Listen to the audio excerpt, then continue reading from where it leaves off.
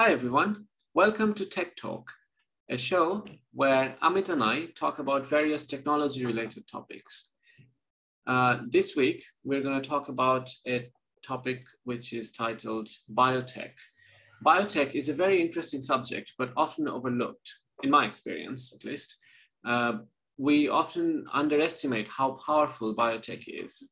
When technology is combined with anything biological, that's, well, from the name, we can kind of figure out that's what biotech is. But when we think about biology, we think very, well, I don't know what you guys think, but I don't think about the vast array of all the things that are available within biology. It's not just farming, it's medicine, and it's, starting from genetics to even farming is quite powerful because that that makes available all the food that we eat.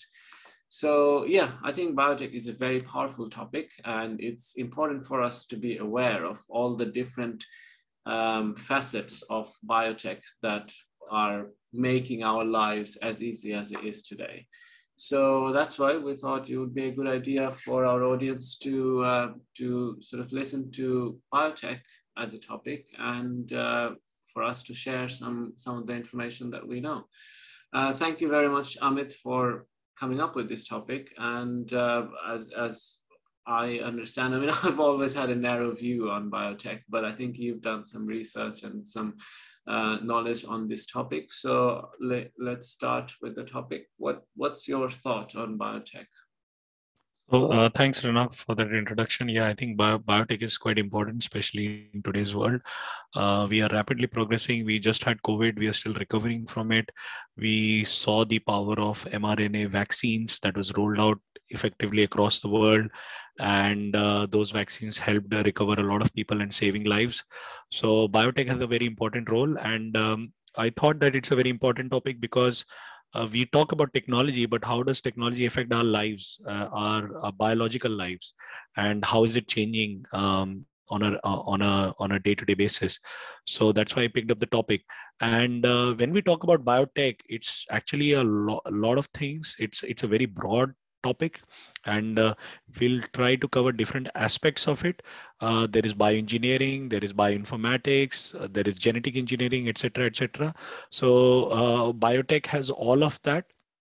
So it's biology plus technology, and we'll look at some of the aspects of biotechnology. And it's not just technology related to biology related to human beings, but biology related to plants, biology related to animals. So the three things together, and then biology to prevent diseases, and then medicines. So there are a lot of all these things that encompass the biotech field. Yes, very much so. And thank you for giving us some insight on how many different areas biotech is sort of spread across. And one of the things I always thought is whenever a discipline has a lot of conjunction or relation with other discipline, and you need interdisciplinary knowledge to do something with it, that usually is like a breeding ground for disruptive new technologies where it kind of changes everything. And I feel like biotech is one of those areas where there is where you need a lot of interdisciplinary knowledge. For example, even if you want to do something, even in farming, right? And you want to come up with a really modern way of farming, maybe in a domestic environment. You have I've seen some of these things where it's like a column where you have like various vegetables are growing in a home environment, and it's all automated, and you just do something every day, or no, you don't even have to do it every day. You just put the things that are needed over a period of time, and it supplies that, and you get fresh produce for your meals every day. And for these, to make something like that, you need mechanical engineering knowledge, you need farming knowledge, plant, and that kind of knowledge. and you need automation, so IT and sort of programming knowledge, which would automate this whole thing. So yeah, whenever there is interdisciplinary knowledge, and there is a lot in biotech, for example, as you mentioned, COVID vaccine, it's not just about um, discovering what the vaccine, the main structure, the design would be. That's obviously the most important part. But for that, you also have to think about the logistics. Some of those vaccine needs a particular temperature to preserve. And then, the mass production of those vaccines are another discipline altogether. So all of these things, all of these knowledges, when it comes together, then it becomes quite a powerful technology as an output. And in biotech, you need different interdisciplinary knowledge, I think even more, to make things happen. And that kind of takes us forward quite a bit, quite a few steps when we come up with something. Yes, definitely. And you've given a good example when you said there are columns and you're farming and you can do it in your home.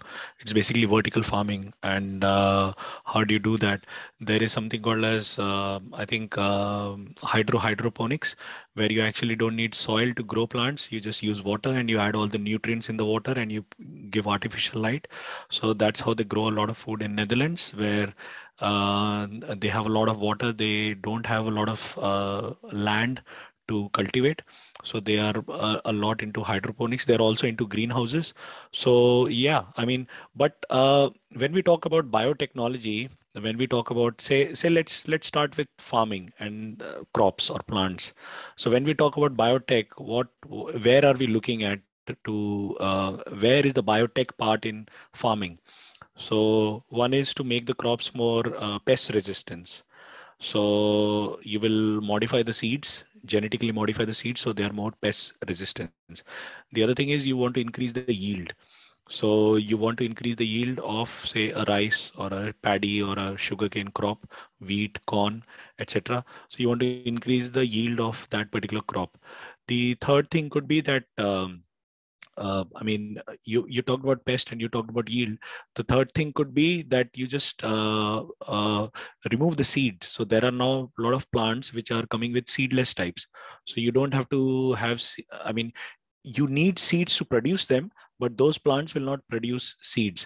So suppose you go to a Tesco today, Tesco or Sainsbury, which is a UK grocery stores, you can buy oranges without the seeds. You can buy some grapes without seeds. So they are genetically modified. So they are creating a new type of crop using biotech by modifying the seed to give you a product that is more easily consumable.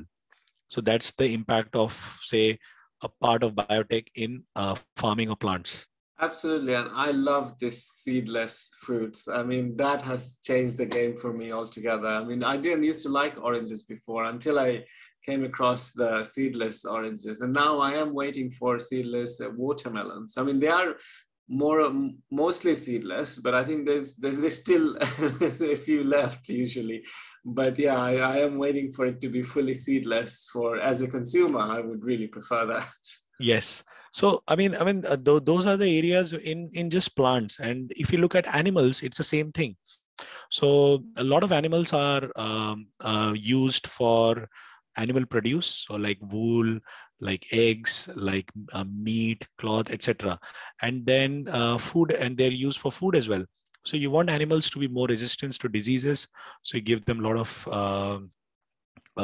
enzymes and immunotherapy drugs, etc. Then you want them to have a lot of meat. If you are killing them for meat, then you have to ensure that they produce a lot of meat. So then you try to modify the eggs of the animals, and then you genetically modify. So that's again part of biotech, where we are trying to have more meat and less of maybe brains or And whatever. healthier meat as well. So there is less Healthier, fat and exactly. more Yeah, fiber. exactly. So and then if you have cows, then you are thinking about milk. So then you want cows to produce milk frequently, and the cows to give more milk. and the cow's milk should be more what do you say, free from diseases, etc. So you want all of that, plus you want maybe cows to eat less food and still give more output. So you are engineering a lot of things, and that's where some of the part of, say, in the animal side, you're getting the biotech part. So the technology is now telling. So see, when when do cows produce milk? When they're trying to produce babies, and how do you simulate that behavior all year round? So you have to use some kind of technology to make sure that the cows are producing milk every day or every month without stopping. So there are a lot of technology going behind that, and then it's also the technology to make sure that the meat that you get is high quality and disease resistant. So it should not catch any diseases through the process of the meat farming or meat production.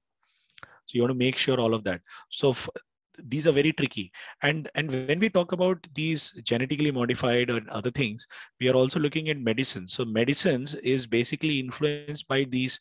So you have a feedback. So I try a medicine in my lab, and then I try it on an animal, and then I see the behavior, and then based on the feedback from that animal, I modify the medicine again, which I again give to the animal. So there is a feedback loop, and that loop keeps going till you actually deliver a good quality medicine that gives you a lot of output.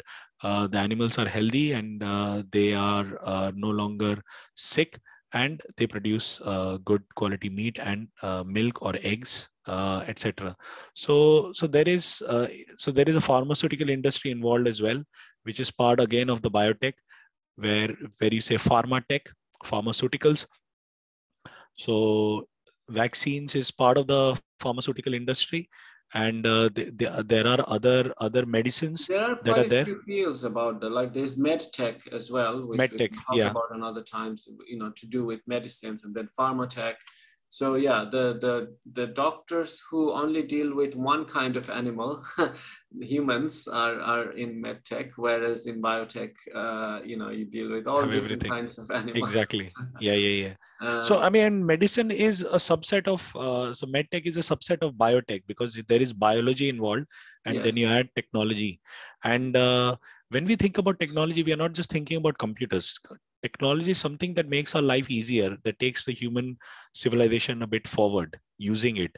So that's technology. Wheels are a technology. Fire is a technology.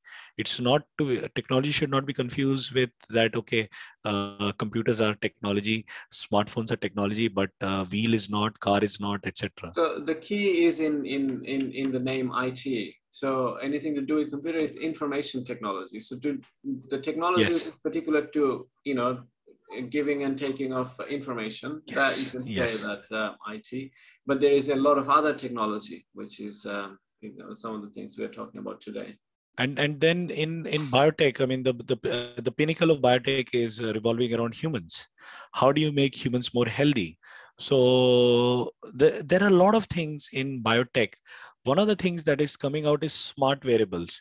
So these wearables that track your heart rate, they track the number of steps, they track your blood oxygen levels, etc. So it is, I mean, you cannot say that it is not biotech, because somehow or the other it is taking certain biological markers, measuring it, and then giving it as an output on your smartphone or a smart watch, or maybe a smart weighing scale, a smart blood pressure monitor, etc. So these are all smart devices where the information is being collected, and then it's put it in a database, and then you can see the progress over a period of time, and then you can see whether you're improving your health or whether your health is reducing. So this is one way in which you are having measurement of your biomarkers. Then there is another way where you have these machines that are small technology or technological pieces or artifacts that are implanted in your body to measure certain again things. So say glucose, so glucose monitor. So you have implants in your, say, arm, and then it monitors your blood glucose level, and then it shows it in the app. So you don't have to measure it again and again. I mean, of course, you do have to measure it, but instead of putting a needle, to take out the blood and then measuring the glucose, you can just put the phone near you, and then it can send the signal, and it can tell your smartphone that, okay, this is the measure, it's going up, so you need to take some insulin. So that is another way. And there are many other implants where people are putting it in their bodies so that they do, so like an NFC product. So I have the NFC product in my hands. So every time I don't have to carry my smartphone, I can just tap my hand, and voila, the payment is done. So I mean, there are various levels, and these are some of the levels that I just wanted to highlight for now. Yeah, absolutely. I mean, there are so many ways biotech is making our lives better, and some of them are so sort of disrupting that we are even scared, to adopt as a mass adoption. Like, for example, what you said, a computer chip inside your body. And, a lot of people are, and including myself, are worried about the privacy and what it can do, etc. And we are particularly scared when anything is to do with directly to our body and health. But it is possible. And I think in Norway or Netherlands there are there have been like quite a few pilot programs that has done it already, and their lives are so much better. Obviously, I think, however much you don't agree with the terms and conditions and uncheck the optional boxes whenever you're registering for something, they are going to collect some data one way or another. But yeah, I mean, the way it also has the potential to make your life so much better is also something to think about, whether you want to do that give and take, because it is amazing technology. I mean, I'm scared myself, so I'm not going to urge you guys to go for it. But if the opportunity presents itself, I would probably be cautious and do my research, and probably, as long as I know whether it's reversible, I probably would want to try it myself. So yeah, there are many benefits. And if you think a little bit innovatively, then you could think of many ways you could utilize these kind of technology. When the technology is intertwined with biology, there can be so many things. And you can easily go on science fiction level things. Like, for example, if you had a computer built, like attached to your brain, or the internet, all of internet. Neuralink Yes. is just that. Yeah, so Elon Musk is working on Neuralink, doing exactly that. Yeah, I was going to mention exactly that. Imagine how powerful it can be. I mean, you would single-handedly get rid of any need for any exams ever, because you don't need exams. You just need to train your brain to be creative, rather than trying to memorize various processes that we currently do. What do we learn in schools and universities? Either method of doing something or information. If you have all of these in your brain straight away, all you need to be confident about is that what you can do with that information, or what you can do with that method.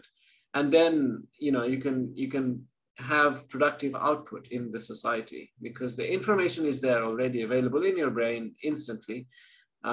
As long as you can utilize those information and those methods and steps to make something, or to put some sort of output, then that's all you need, really. So that's just one aspect of things, but there could be so many other things that could enhance on a science fiction level, just by Yeah. There is. If you look at Neuralink, Elon Musk, he gave a TED talk, and he mentioned that Neuralink is basically in the first gen, it's going to help people who are paralyzed.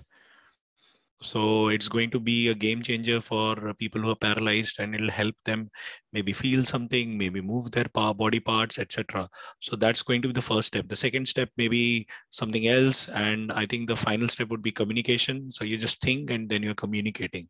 So you don't even have to talk. So you're just communicating with people telepathically.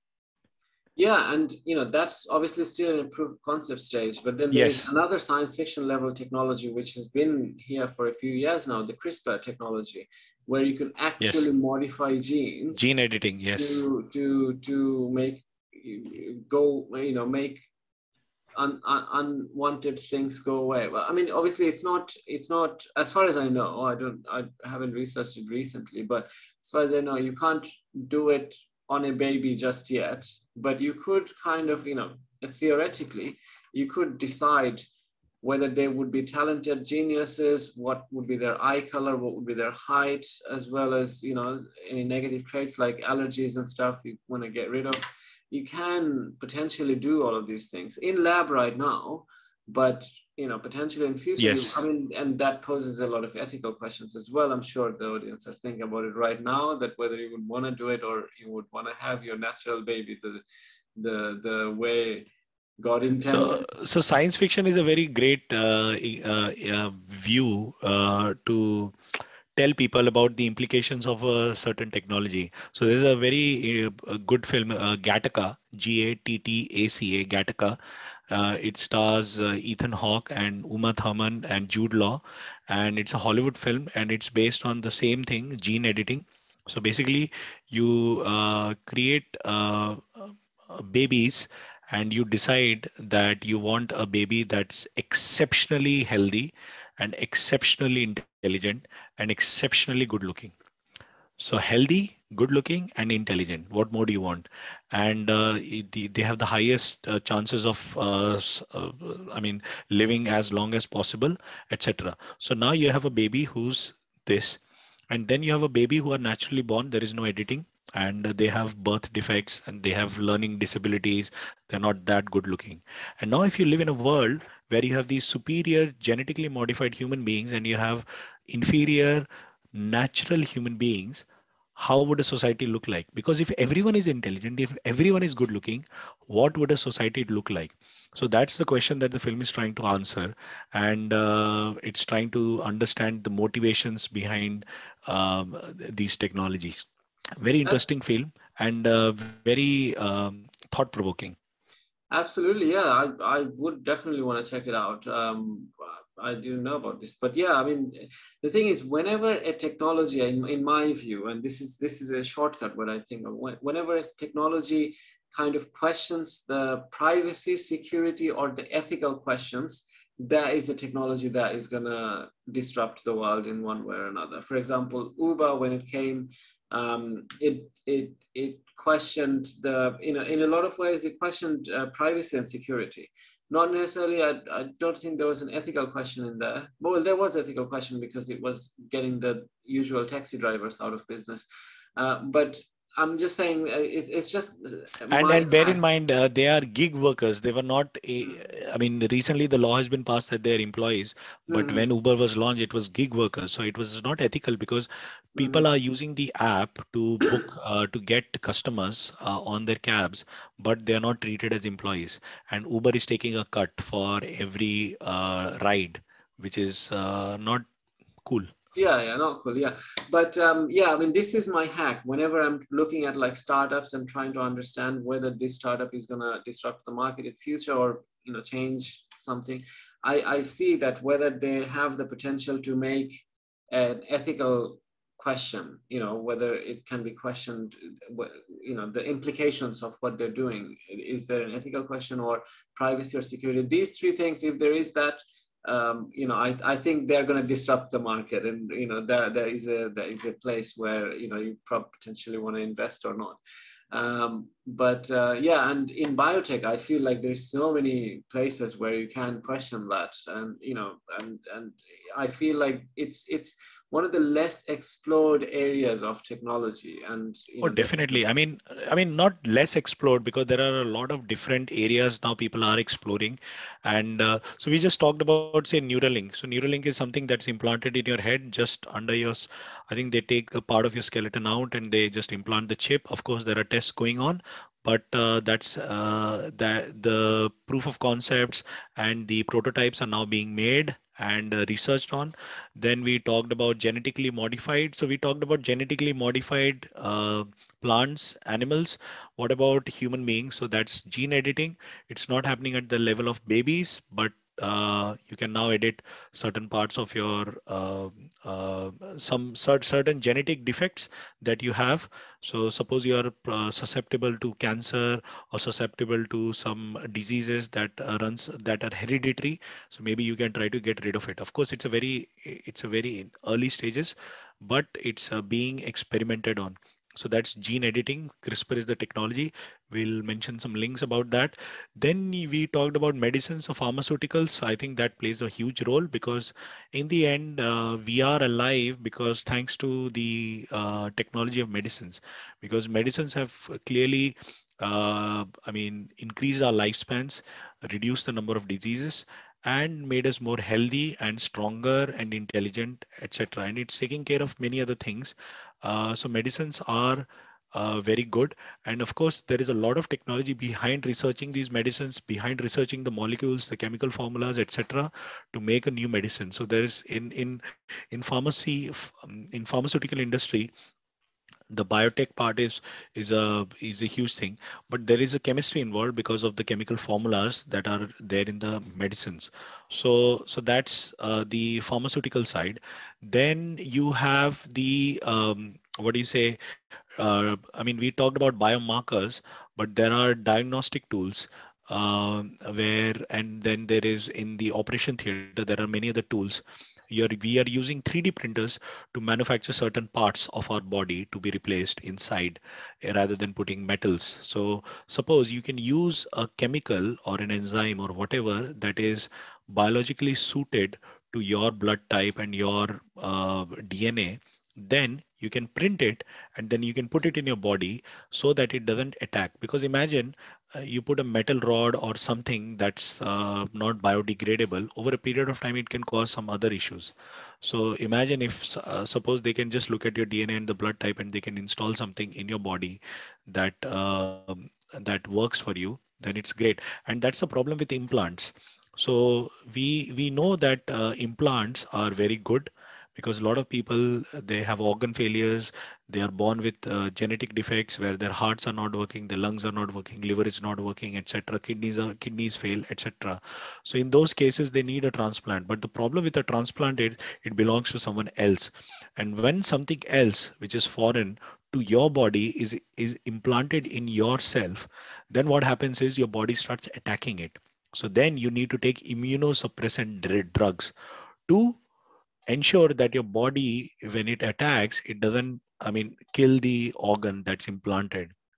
What if we could create an organ from your blood type, from your DNA, and then implant it? Then your body will not reject it because it's your DNA, it's your blood type. And that's what scientists are working on. And there is this thing called stem cells. So stem cells are basically cells that can be made into any cell. They can be a heart cell, they can be a kidney cell, they can become a liver cell, they can become a lung cell, they can become a brain cell. So stem cells are cells that can become anything. And they are only found in babies. As adults, we don't have stem cells. So when babies are born, they are born with one type of cells, stem cells, and those cells become different organs. And as they grow, those organs develop. And over a period of time, we get rid of all the stem cells. So we want to understand from a biological point of view why those stem cells are there in the first place and why we don't have it in the future, so that maybe in the future you can grow your own limb. So suppose you lose a limb like your arm or your leg in some accident, uh, and they have to amputate.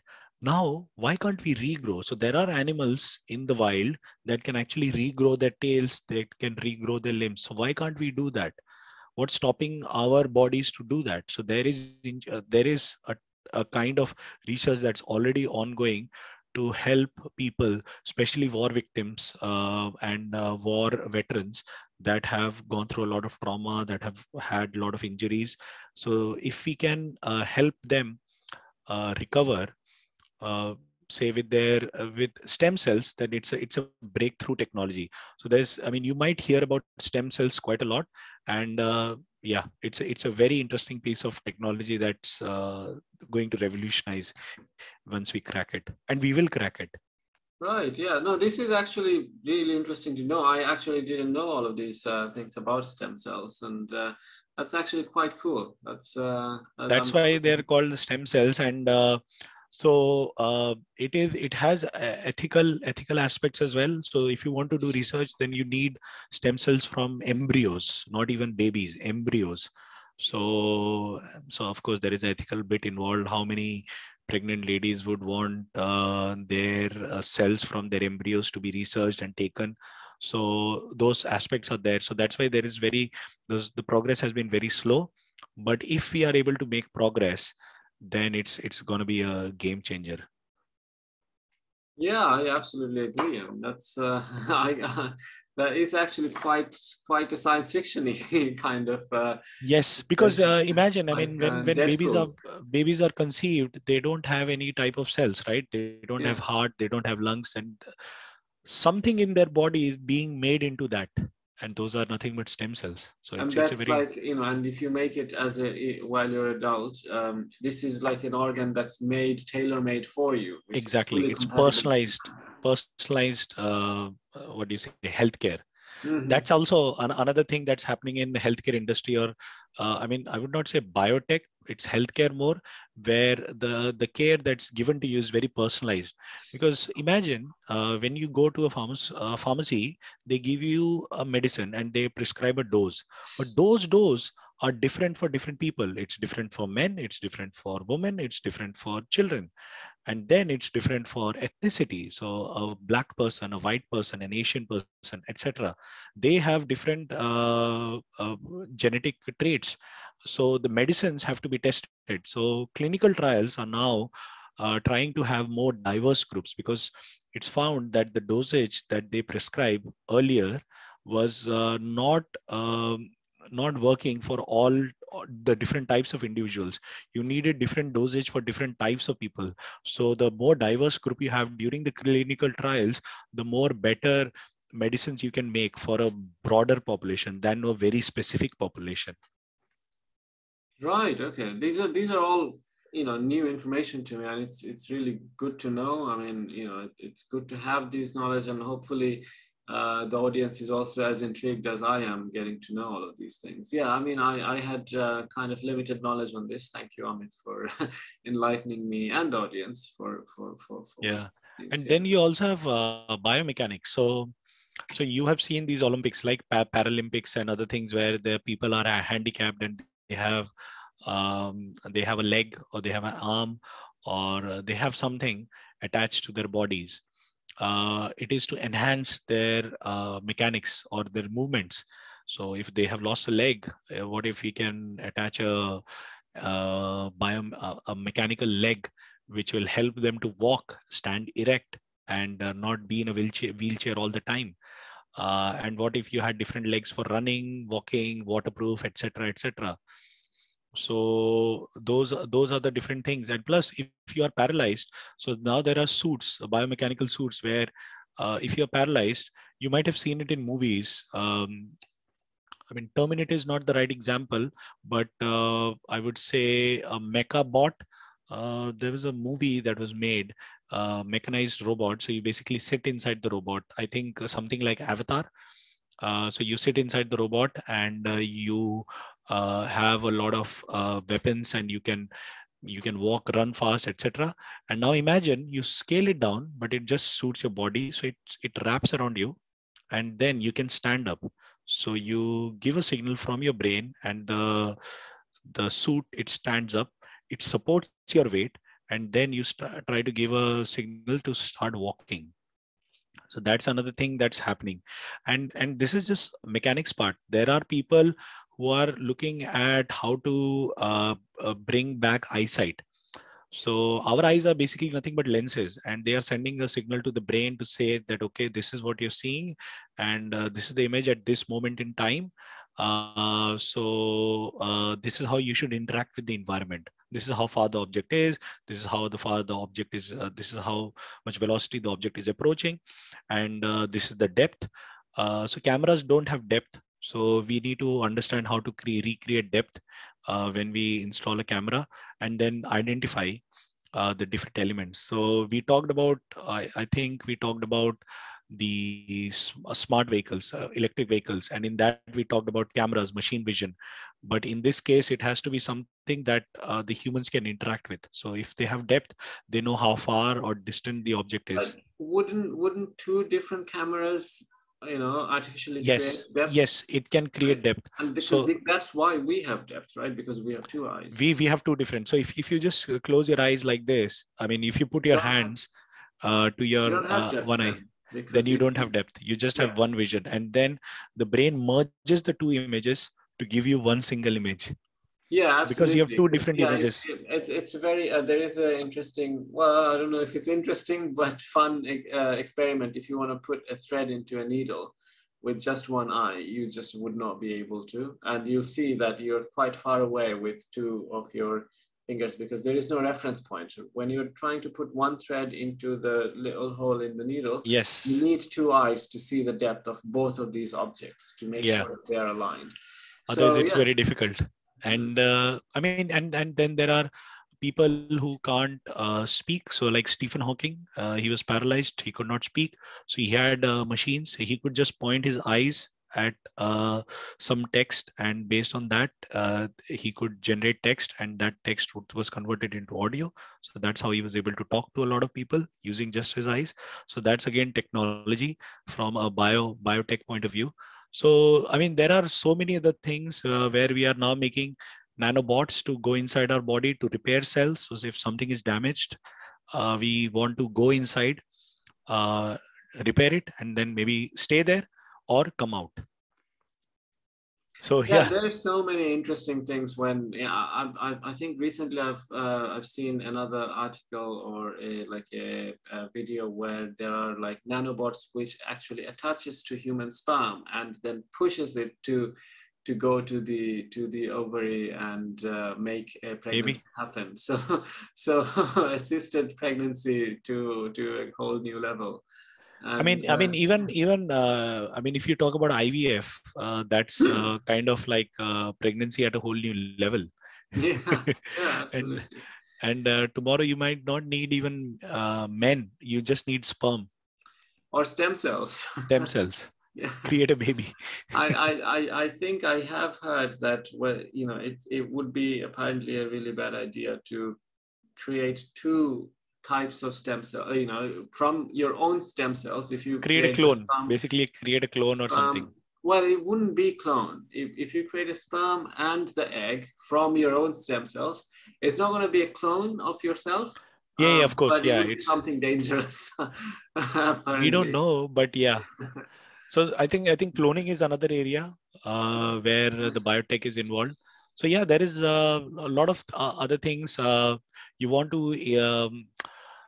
There are, I mean, we talked about implants, right? But there are, and we talked about biological implants like the organ implants, and then we talked about non-biological implants like a rod in your body, etc.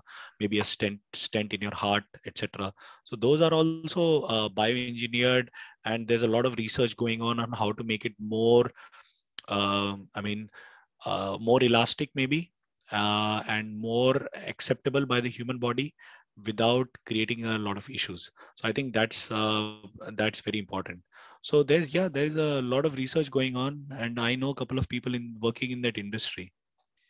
So there's one kind of concept that I want to touch upon, is that all the technology that we talk about in all the episodes, we do come across good ways of using those and Yeah, yeah, yeah. potentially bad ways. These are all vehicles, and whether whoever is driving that is kind of deciding whether it's going to be used in a positive way that's beneficial to humankind, ethically right, or negative way where someone's trying to just gain their own personal agenda. Now, while all technologies have this aspect, any technology, and this is what a lot of the time scares me, that if you are brainy, or if you study a lot in one particular topic, you would be an expert on that topic very quickly. And then if you're not an ethical person, you could become a very dangerous Yeah, person to the very, world. very Yes. easily. And it's not even too difficult nowadays. All the information are available. And you just Yes. need to study. If any one person is kind of devoted in one subject, they could become very dangerous very quickly. And one of the reason I bring this up in this episode especially is because it's particularly dangerous in anything to do with biotech, because it's directly related to us humans and how we survive in our body. I mean, our consciousness needs our body to kind of stay alive, and anything So, you can do. I mean, you touched upon a very important point, saying yes, ethically, yes, and it has a lot of implications, and we have to be very careful because it involves our bodies. But the way technology is progressing, and then we've talked about, I think, artificial intelligence in one of our previous talks, and Elon Musk said um, very insightful words, and he said that AI is going to surpass human intelligence one way or the other. It's just That's a question of when, right? it's not. I mean, I wouldn't say that's too insightful. I would predict that No, anyway. but no, that's not the insightful bit. That's Okay. that's Right. the Right. first part. The Right. second Okay. part is that if we want to be part of that civilization where AI has already surpassed human intelligence, we have to figure out a way to merge with that intelligence, and Neuralink comes there. Ah. Right. Okay. So how do you merge with artificial intelligence? How do you merge human intelligence with artificial intelligence? So you, as you mentioned, if you have everything in a chip in our brain, then we don't have to learn. We just have to apply, and we have to Mm. think creatively, right? So all the foundation is there. Now imagine the power of artificial intelligence at your fingertips in your brain, and you're actually talking to that intelligence. So he's saying that okay, that part we are not going to beat, and it's going to surpass. But what we can do is we can merge with that technology, or we can figure out a way to live with that technology, either through implants, either through whatever means. But how do you, or you, there is a concept called cyborgs, part man, part machine. The moment you have a implant, you are basically part machine. So Mm-hmm. you're effectively a cyborg. But what if you can actually interact with that artificial intelligence? I think that's a game changer, and that's where the Neuralink direction is. But for now, it will be just focused on people who are paralyzed. But that's the aim. The aim is to merge human intelligence with artificial intelligence, merge all this and make it one single consciousness than having two different consciousness. Right now, we have actually several consciousness, and we have another consciousness, which is the internet. So you have the internet, and then you have human beings, and human beings have their own consciousness, and they are not merged together.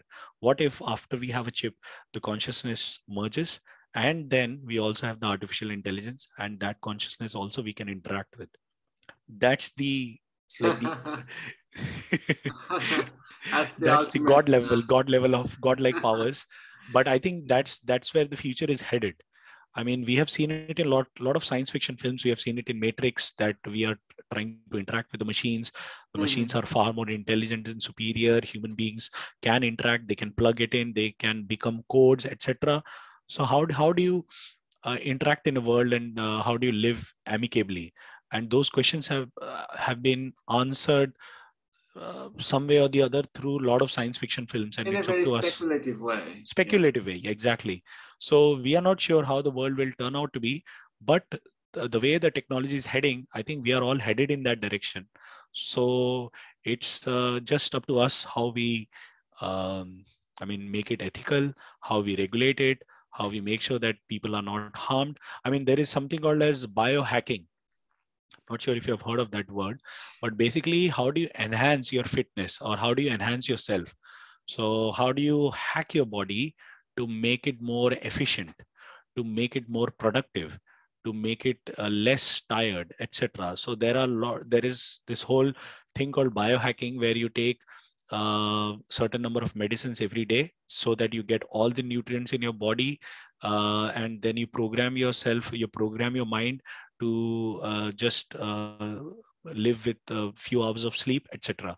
So it's very interesting, and we'll share certain links.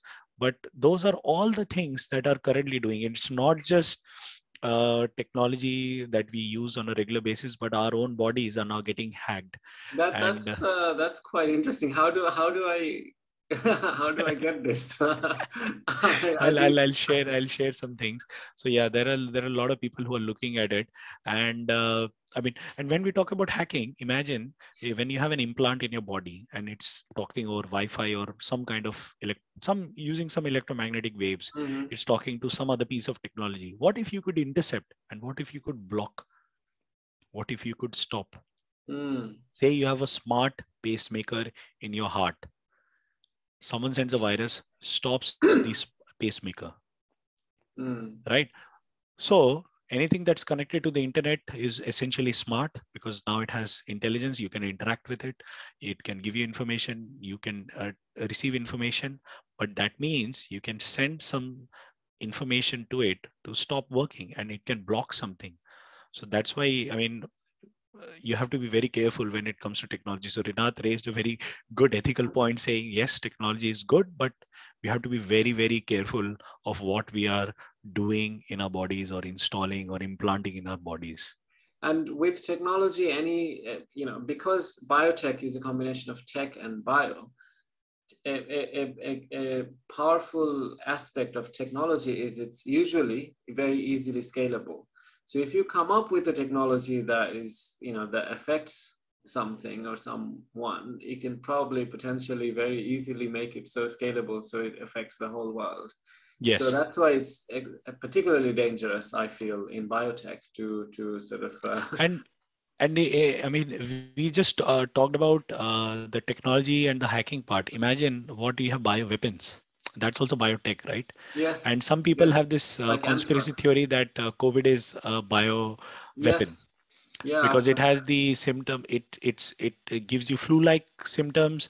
It Mhm. gives you pneumonia. It gives you fever. It gives you loss of smell, loss of taste. So it has symptoms of various different diseases combined into one single thing. Yes, and imagine how powerful it could be. Like, there are, like presidents of various countries, they sometimes receive like cute, adorable letters from school children to asking for advice and stuff. In shape of that, if you send a fatal virus inside an envelope and the president opens it in whichever country, Yeah, they yeah, will yeah. have enemies. And Anthrax and many other things. Yeah, there was a yeah. scare that anthrax and smallpox that we have eliminated, it can resurface because we are preserving it for future knowledge, just to make sure that okay, in case something happens, we have the biology of that Mm. particular disease. But yeah, there are diseases or weapons being engineered that can just pass through air. You breathe and you die, and you touch, you die. And there are weapons being developed by countries, and it can be very dangerous. So that's unethical use of technology. People say it can act as a deterrent, like you develop nuclear weapons so that others don't attack you. So similarly, you develop bioweapons so that if in case others attack you, you can hit back. But because you have developed something, it can be dangerous if it's leaked. Absolutely. And the reason why it may be even more difficult or more dangerous is because we are bio people. Biological organisms, Yes, we are multicellular. bioorganisms, and we need other organic items to eat to survive. Yes. And so if you, like when, like if for nuclear, things, you get like underground shelters and stuff, so you avoid the heat and the explosion, etc. But if it's through, if it's a if a bioweapon is spread across the country with malicious intention, you can't just stop eating, and it could just easily spread through food or water or or air. We need Exactly. oxygen as well. So that's why it's like extra dangerous, and we ought to be cautious and And it can be conscious. also targeted based on your DNA, like it just attacks certain kinds of individuals who have certain types of blood types. So it can be Yes. very specific, very personalized form of attack, just to target one single individual or Very, one single very. group of a community or ethnicity.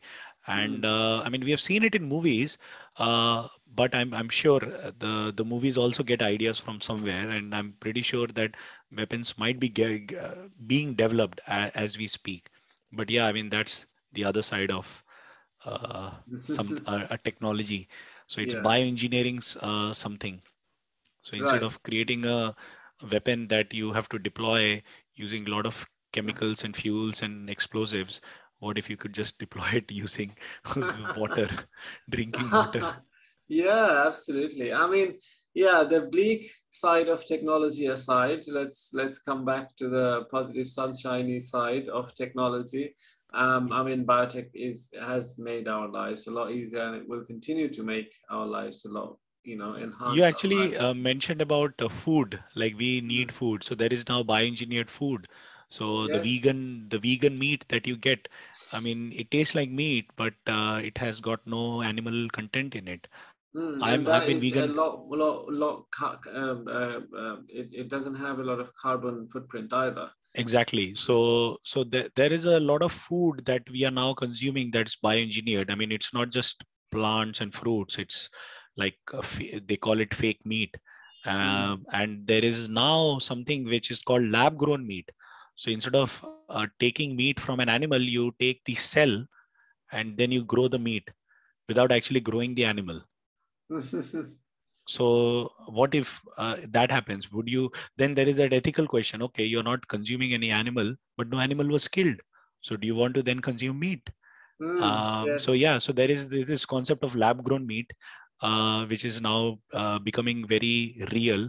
And there are a lot of companies who are experimenting with My this. question is, would it stop growing once it's cooked, or would it keep growing inside my stomach? I think when you talk about growth, it means you have control, right? So I'm pretty sure if they are growing it, they would have control of growing meat. And they're not growing an organism. Bear in mind, they're just growing the meat. So suppose there is a meat that's very particular. And just a disclaimer for people who are offended by this because they are plant eaters. We are just discussing this topic because it's related to biology, and there are a lot of meat eaters out in the world, and it has a huge impact to our environment. So if something like this is actually if it's made and released to the market, it actually saves a lot of animals. It helps free up the land that's used to feed the animals, and then it reduces the carbon footprint. So that's why we're discussing it. So yeah, so I mean you can create a specific part of the animal body or animal meat and then just grow that. And that's what people are looking at. Hmm. Companies are experimenting with it. And the way our population is growing, I mean, some people argue that, okay, I think Rinat, you and me had this discussion last week as well, where we were talking outside the podcast that the, we we may or may not have enough food, but it's actually the politics that and the globalization Not the that's logistics, yeah. causing hunger. So I mean, and if you take that, then it means either we need, if there is a lot of hunger, then we need a lot of food. And if there is no hunger and we have enough food, then we need a way to figure out how to transport the food, or maybe grow our own food at our own localized environment. So it could be like we live in a very dry terrain. It could be extremely cold or extremely hot, but it's dry. And because it's dry, it means you cannot grow certain things. Now, what if you could grow your own food inside your house? So that's where hydroponics and many other things come into picture, where you can actually grow your food. And it's not just plants. Now you can grow your own lab grown meat. So what if you could grow your own meat? So then in a very dry place where you have access to less water, less nutrients, what if you could now have a sustainable life? And what if you could take all this and then go to Mars and Yes. then replicate all that and then provide enough food for yourself? I think part of lab-grown meat is also the environment around it that we kind of take for granted a lot of the times. I mean, there's an interesting not thought experience, a reality, just a thought that I've come across a few days ago, that um, when a tree grows into just from the starting point to a massive tree, it doesn't, that mass is not taken from the soil, because then there would be a big hole in the soil. It's All carbon, of it is from the air, carbon right? dioxide. Nitrogen and Yeah, carbon. carbon. Yes. But a lot of it is nitrogen as well, as far as I mean, I might be remembering not No, you're vivid. right. I mean, plants act as a carbon capture device or a Probably nitrogen capture. lab-grown meats are also relying on air a lot of the time. So Mars lab-grown meat, I don't know for sure, but it certainly is a modifiable technology which can be probably adapted to that in the future. Yeah. No, I think, yeah, you raised a good point that yes, you need air because on Earth, most of the carbon is in solid form. And on Venus, most of the carbon is in gaseous form.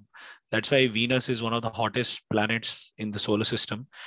It has a greenhouse effect because there is so much of carbon in the air. It acts as a very big greenhouse and it just keeps getting more hot because there is no way of the heat escaping. But on Earth, what happened is the plants, the animals, we are essentially carbon beings, Carbon-based beings, yeah. carbon-based organisms. We trap a lot of carbon. So when we die, the carbon goes back to the soil. But if we try to burn a lot of these fossil fuels in a huge amount, then we add the carbon back into a gaseous state, and that traps the heat, and that causes greenhouse effect, and that's what's happening. So, I mean, we started with biotech, but we ended up with global warming. Well, it is related in one way or another. But no, this has been a really good conversation. Really, I've learned a lot. Thanks, Amit, for all of these insights and information.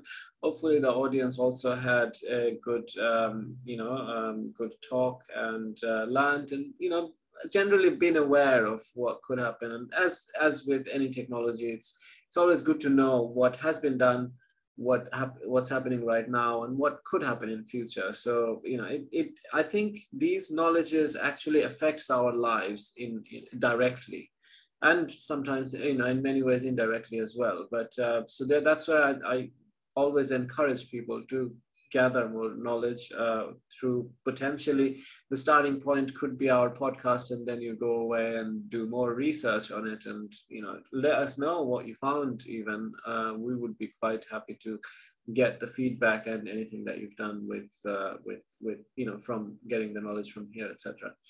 So yeah, hopefully you guys have enjoyed it, and you guys hopefully will keep coming back to our episodes.